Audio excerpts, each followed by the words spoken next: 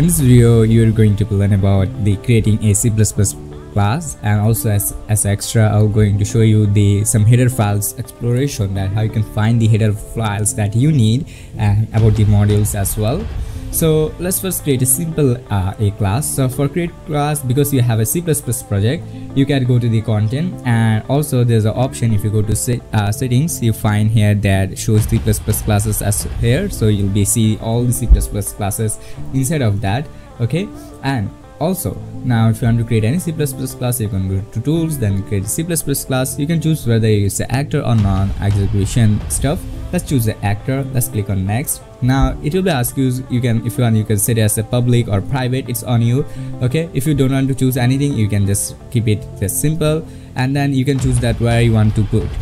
If you have any plugins in your folder, like as I did in my last video, that putting plugins in this project file, so it's going to show you this thing. Otherwise you can choose your project file, then simply click on, you can if you want, you can rename like my G, which is my game.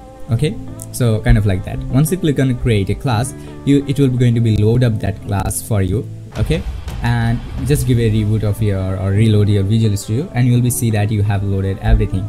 Okay, so now first of all you find a header file, where you find if you know some basic about C++, so it will going to help you, but I highly recommend to first learn about some C++, okay, kind of like a mid-range at last, so you will be understand all of this. What is the public, private, what is the boolean, or what is the how you can call the function, degree handle, or OPB, kind of like everything, like how you can add the header files and etc. Okay, quotation and everything. Okay, because it's really needed. So, and the CPP file is basically the execution file or the actual file of the codes, like where it's basically it's a function. In a header file you create the functions, and the function you use, what will be that function will be do, you can write the particular in this thing.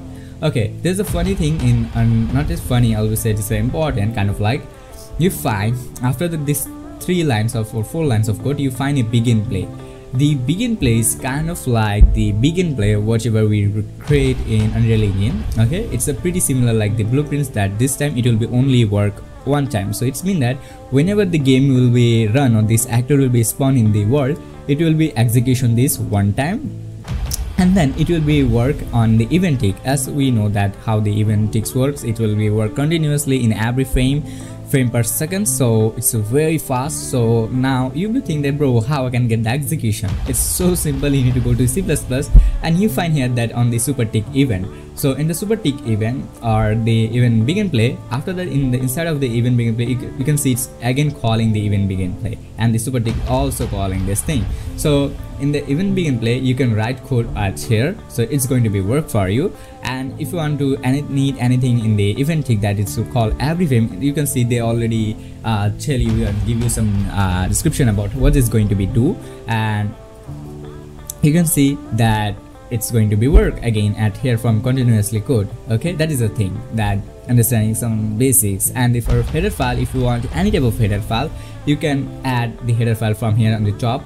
Like you can add hashtag, then you can write include, then you can add a quotation, then you can choose that which file you need. For example, I need about screen.h, and it's going to be work. Now I can use all the inside of the about h files. Now the thing that the most people face, like where I found the reference, like this thing, that the codes that I need to understand. So first of all, the Unreal Engine code is really bad. They doesn't give you a proper documentation that actually use, but they give you pretty much something that you can understand. Okay, I will give you this documentation link in the video description. You can check from there, or you can use our Learn Unreal Engine app to get this thing as well. So let me just give you some basic idea how it's work in Unreal Engine documentation. To be honest, we are still using UE 4. documents. We are not using the 5. version. Okay, so inside of the 4. version, you will be see like whenever, for example, it's under on the C++ API reference under HTTP. So it's a kind of like HTTP is a module. For example, HTTP used most of cases like calling, setting, or post. Okay, like that stuff. Like anything with if you want to call in the internet, so you can use. So once you have thing, it's kind of like this. They give you some classes that they have, the types of defines that it can give you and functions that are available with this thing. Now at here, if you go to the adapted class in HTTP request, like in HTTP request, how you can get it and get some about it's the information. You can open this one, just right mouse and click a new tab, you find this thing. Wired, they will be first tell you that what kind of a module it is that you need. So you can see it's a HTTP stuff. Now in by default, Unreal Engine doesn't have a HTTP module. Now you will have a question that, bro, what the heck you are mean? Like by default it doesn't, it's have, but it's not in your projects that you can use. So you need to call that, you need to set that, then you can basically use this thing.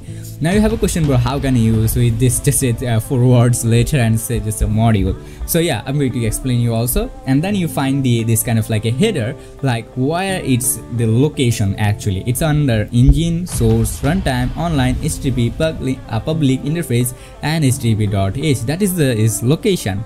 Now for included, as I said, that for using any HTTP request or modules, the functions or the classes that you want, okay, kind of like HTTP user interface or anything, you need this thing. So what you need now, you need this hashtag include interface HTTP request. So now you can access all the HTTP stuff. So let's add this line of code in our HTTP. So most of cases it can become, if it still didn't load, or even in a compiler, maybe it can be show you error about your modules doesn't define. So at that point you can go to the source, then go to CPP, and you find that CPP build CS. The build CS is kind of like what, how can I explain, like it's a module part of the project that you can determine, or you can decide that which modules you want. You can see the public and the private modules range. So you can see in the public you want, as you usually can access. So now let's add our module, give a comma, give a quotation, and now just write that HTTP. So now you have that module. Now you have the module, you added that the header file, so you have now able to use that.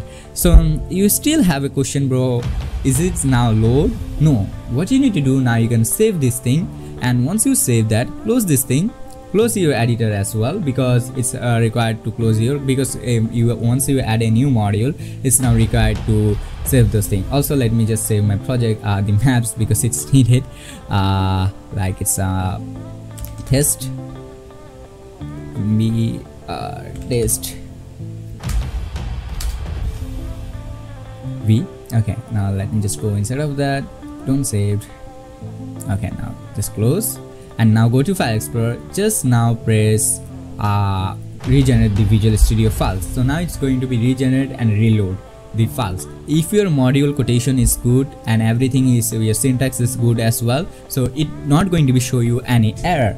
But if it's have any error or anything, it is going to be show you the errors that you might be, what kind of a syntax in rot.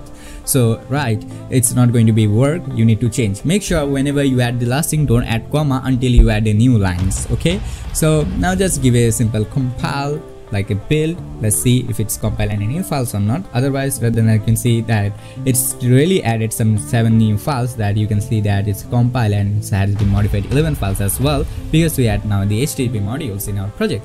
So now we can, to be honest, we can easily access the files of the HTTP stuff. We can use these classes and everything, like what you can do for get more definition, and for make your life more easy, you can copy these lines of code. You can go to the ChatGPT or the Gemini AI to search that, okay, with these modules what I can do, like give me some examples, and it will be probably give you the example. Also let me show you a syntax code that how you can use the ChatGPT as well with this one.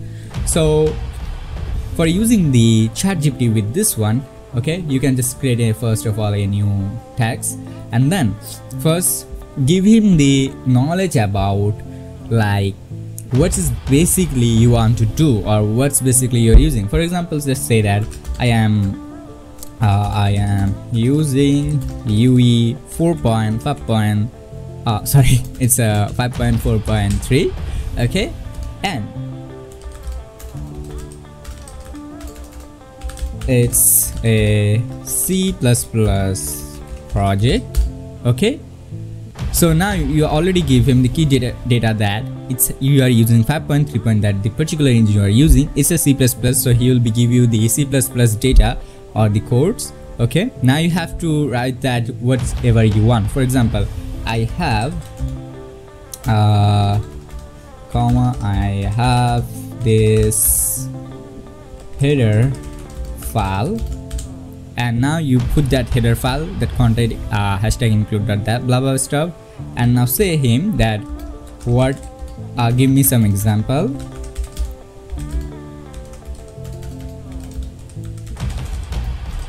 Use now, and also you can give in that and show me the code.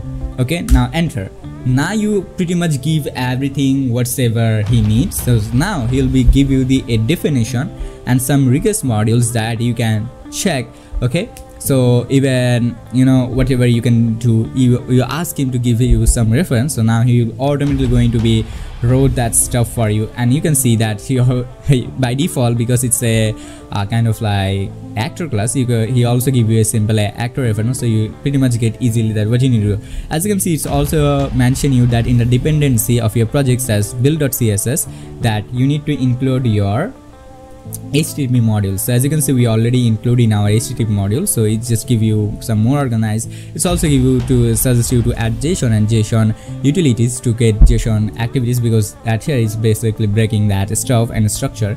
That's why. So as you can see, it's giving us a simple a project with HTTP that what you need, what kind of module you need. You need more in HTTP modules.h, you need request, response, and genetical platform.http. Then it's give you a void, which is basically the function stuff, and it will give you the send HTTP request, that is HTTP modules or not, and it's basically posting a request with the T series to shared.reference. Okay, and with the EPS modes, and it's setting a URL for you, and it's a gate. It's process that request, and this is the process complete override the on HTTP request complete. It's also function, so it's calling that function inside of that, and it's giving you the results. It's a request is successfully or it's a failed with HTTP response. Okay, and it will be also that why you need to call, like you need to call in your HTTP module.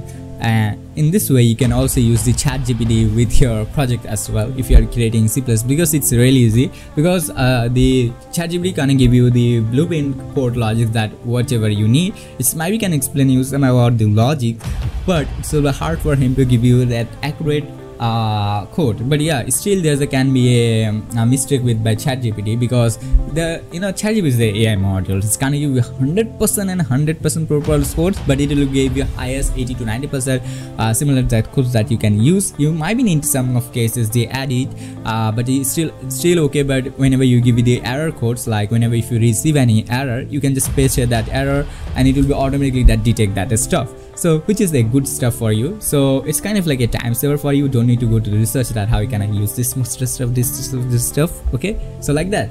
So I hope you understand all about the C++ stuff. So that is for today. Thank you so much for watching. See you in the next video. Stay happy.